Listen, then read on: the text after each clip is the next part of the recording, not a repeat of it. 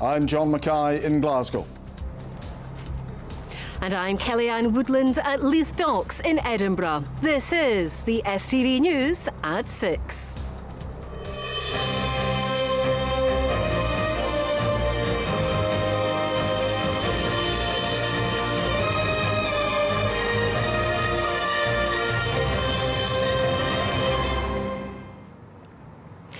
Good evening. Live from Leith Docks in Edinburgh, the scene of a major incident after this huge vessel tipped over in dry dock. 33 people have been left injured, 21 taken to hospital. Everyone thought to have been on board the vessel has been accounted for. Locals, though, this evening are being advised to avoid this area. That's the advice. Avoid the area if you can. Well, the alarm was raised this morning and a big rescue operation swung into action. Ambulances, an air ambulance, fire crews, police and trauma teams were all involved as this vessel tipped to a 45-degree angle. Well, we'll have reports on the condition of those who've been hurt by this major incident. But first, here's Kay Nicholson. This was the scene at Imperial Dock in Leith this morning, amid gusts of around 50 miles an hour. As emergency services scrambled, the scale of the incident became clear. It's horrific, absolutely horrific. I mean, it's not something that usually happens down here. It's just unfortunate. Pretty serious, yeah. I didn't know that there was actually people. I just thought it was a ship that had tipped over and didn't know there was actually people going to be on it. So that's quite tragic, actually. 33 people were injured, 21 of whom were taken to hospital. NHS Lothian said the Royal Infirmary of Edinburgh's A&E department had been placed on standby, with a warning for people not to attend A&E unless absolutely necessary. Hoping no one's been badly injured anyway, and hoping everyone gets a full recovery. But yeah, I don't know much about what goes on over at that site. I'm kind of stuck in this little car park here. But yeah, most of the time it's fairly quiet around here. But you have lots and lots of sirens and a couple of helicopters going around, you know something's happened. It was certainly very windy this morning. We had to strap down all of our materials and check the fence lines. You can see the scaffolding at the top of the ship there, which was quite concerning considering it was a refurbishment. We've had high winds. There's been other ships that have been docked and on dry dock, but nothing like this before now. So incidents of this type would appear to be very rare. There will be criteria in place for working in a port and so on. For the different phases, there will be different criteria. There's a number of different stakeholders involved in the operation. It's not a one-person operation, so there will be a number of safety checks involved. The ship RV Petrel is a research vessel commissioned to investigate historically significant shipwrecks and underwater ecosystems. It was formerly owned by Microsoft co-founder Paul Allen and placed into long-term moorage at Leith in 2020. Today's incident sparked concern from local politicians. Like everyone else, I've been watching the news with great concern for people who are injured and with gratitude to our emergency services for supporting people at the incident. But it's really worrying. It must have been terrifying for those involved.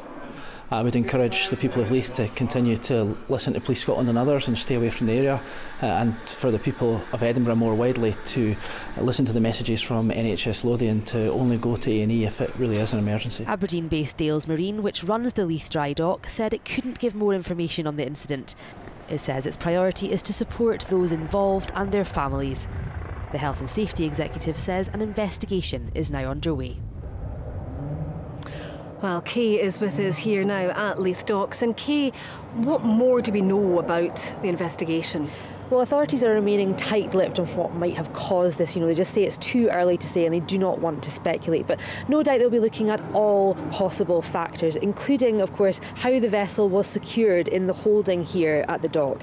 You'll see it's still very windy here tonight. I'm sure that weather will also be part of the investigation. And Kay, this really was a major incident, wasn't it? It was. We understand that around 50 people were on board, and this afternoon we had confirmation that US citizens were among those injured this morning. The US consulate in Edinburgh here says it's monitoring the situation and offering support to those involved.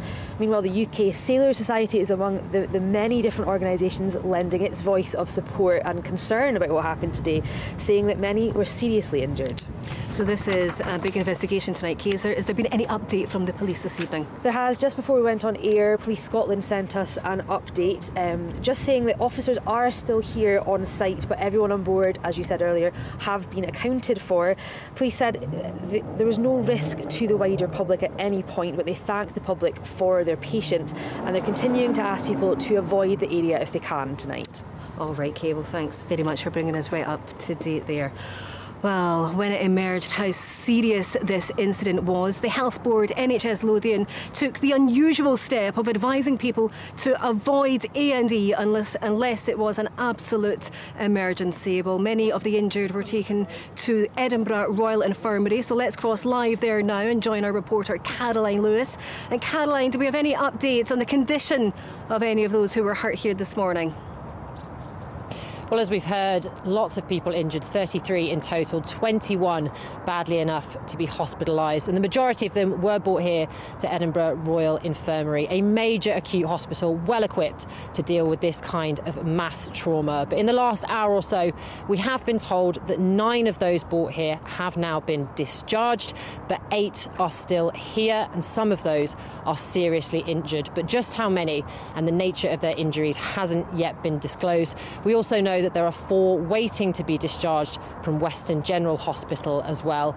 But this was a major response by the emergency services. It took 12 ambulances, an air ambulance and 3 trauma response units, just some of the vehicles that were sent to the scene. And as you mentioned, the hospital here decided to tell people to stay away while just how many injuries, the details of just how many people were going to be injured were emerging.